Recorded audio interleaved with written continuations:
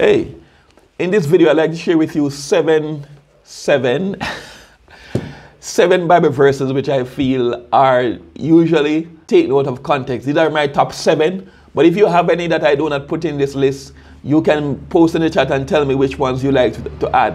I posted on my Facebook page this question and I got a lot of feedback. I took some of the Bible verses from there, but there are some in this video that I did not see anyone posted. So welcome. I'm Damian Chambers and this is your Devotional Digest. If you haven't yet done so, please consider to subscribe to this channel.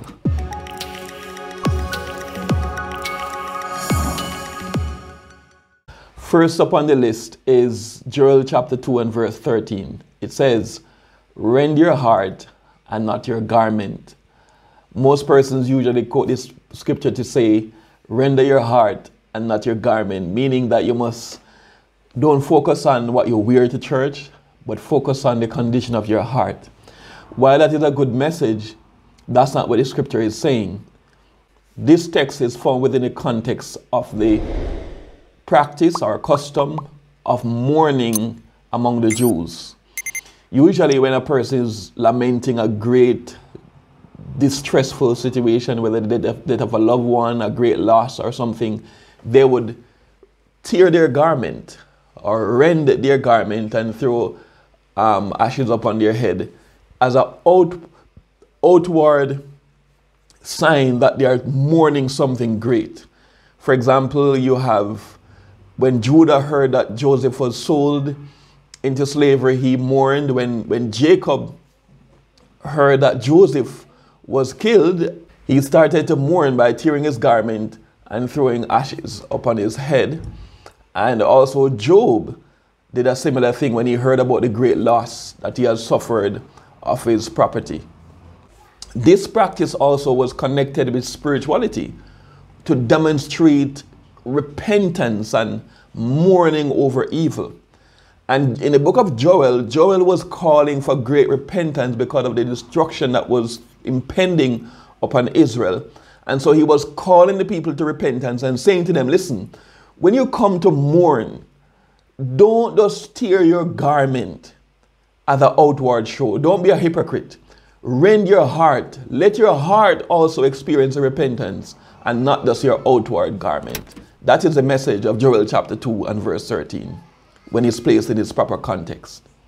Second up on the list is Acts chapter 10 and verse 13. It says, "Rise, Peter, kill and eat." Persons often use this passage to mean that God is saying that no animal is beyond the boundaries of consumption. You can eat any animal. No animal is clean or unclean anymore, based on the New Testament or based upon this command. But this is not so. The context of the passage shows that it was a dream that the apostle had that God gave him to teach him a lesson. In this dream, Peter saw a sheet coming down out of heaven with all types of animals in that sheet. And God said to Peter, "Peter, rise, kill and eat." And Peter protested. Peter said, "Listen, Lord, I've never eaten anything common or unclean." And God said to him, "What God has cleansed, do not call common or unclean." But God was not talking about the meat. Peter stated clearly what God was talking about and what the dream actually meant. In Acts chapter 10 and verse 28, the Bible says, "And he said unto them, you know how that it is an unlawful thing for a man that is a Jew to keep company or come unto one of another nation. But God had showed me that I should not call any man common or unclean." This vision came right upon the heels of when God would send someone from a Gentile house, a Roman centurion called Cornelius, whom God was working to convert. And God wanted Peter to do that work. But God knew the practice of the Jews, that they felt that the Gentiles were unclean. We should not dwell with them. And so God gave him that vision to illustrate that the Gentiles cannot receive the gospel and the Gentiles are part of the commonwealth of Israel. Next up on the list is 1 Timothy chapter 6 and verse 10. Persons often quote it to say money is the root of all evil. Well, actually, not only did the scripture not say that, but it is taken out of context. The scripture says that the love of money is the root of all evil. The context of the passage is that the apostle was urging the brethren to be content in whatsoever state they are.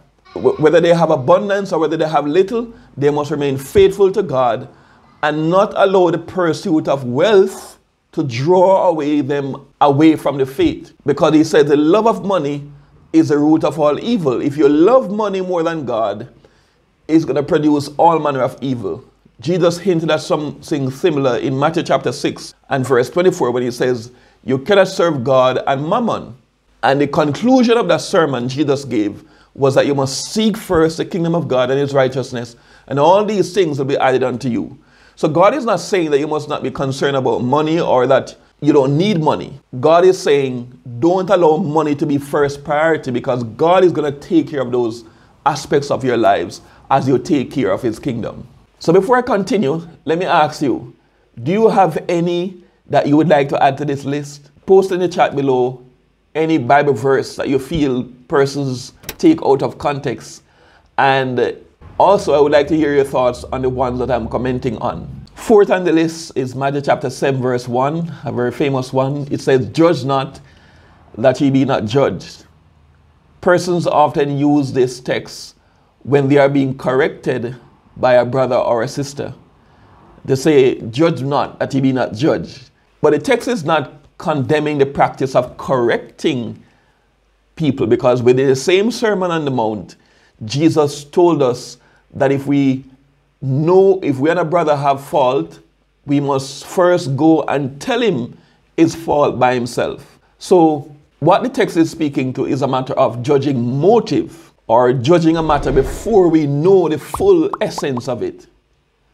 And that feels, you know, if you've ever been in that situation before, it doesn't feel good. It's not a good feeling when people come to conclusion about a situation before they hear all the facts. And that is what judging is. Judging has to do with judging the motive. But we are asked in the same passage to be fruit inspectors. It says, how are you going to know a false prophet? By their fruits you shall know them. In other words, by their actions. You must be able to look at people's actions and see whether or not they are a true prophet of God. So there comes a time when the Christian must judge. In 1 Corinthians chapter 6, verses 1 to 3, the Apostle Paul referred to the same thing. That listen, you don't need to go to the court to judge a matter between brother and brother.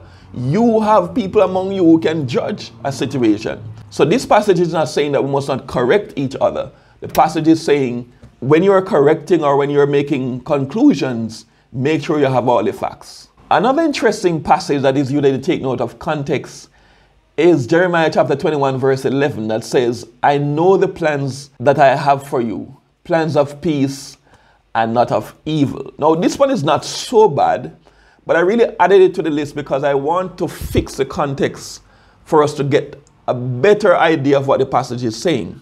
Most persons usually use this passage to say or to mean that God has great plans for your life, and the plans that he has ahead of you are wonderful and great, which is true.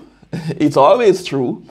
But it helps to get the full context of this passage. In Jeremiah chapter 29, Jeremiah was speaking to Jews who were either going into exile or would have been in exile already.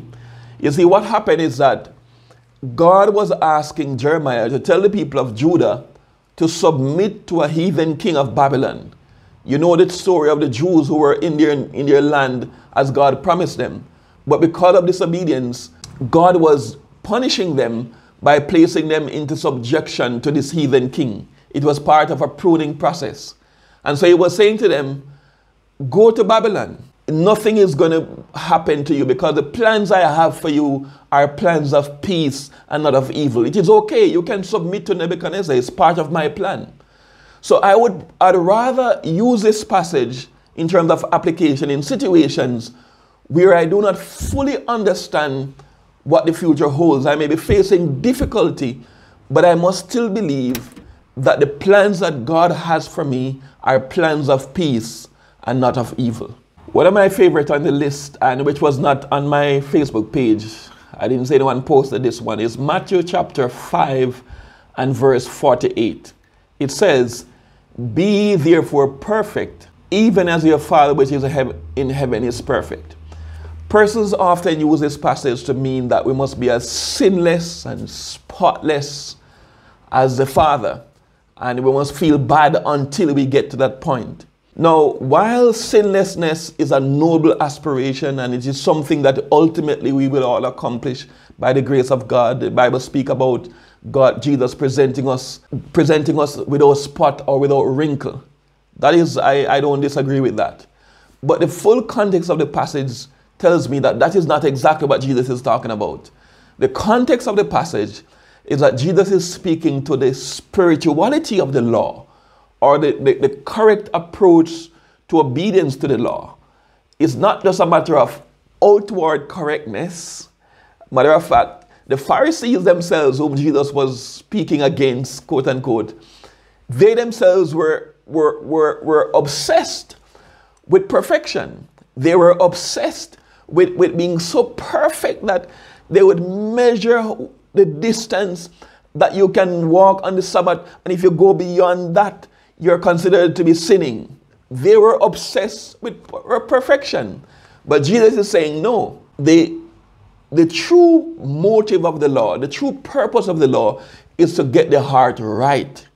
So while you may not commit adultery outwardly with a woman, but if you, in your heart, you are lusting after her, you're guilty of adultery. While you may not take up a knife and stab and kill your brother or the Romans who you hate so much, but if you cherish hatred and bitterness in your heart against them, you are guilty of murder. So Jesus is saying, be therefore perfect as your Father in heaven is perfect. Love your enemies, because your Father is merciful to the evil as well as to the good. So be perfect like him. Love your enemies like him. Do good to them who hate you, and pray for them that despitefully use and persecute you. What difference does it make? The difference is that when your aim is sinless perfection, you're going to be like the Pharisees. You're going to come before God and say, God, you know, I didn't commit any sin today. I did everything right. So here am I. I'm so good. But when the focus is on the spirit of the law, you will continually recognize how incapable you are of truly fulfilling the law without the Spirit of Christ. So more and more you'll see the Spirit of God to be in you, to empower you to do what is right. The final one on the list is really my favorite, and that is number 7, Philippians chapter 4 and verse 13. I can do all things through Christ who strengthens me. Persons often use this passage to mean that I can do anything I want to do. Anything I put my mind to, I'm able to do it. If I have an exam to do, you know, I can put my mind to it and I can do all things. I can pass that exam. But that's not really what the passage is saying.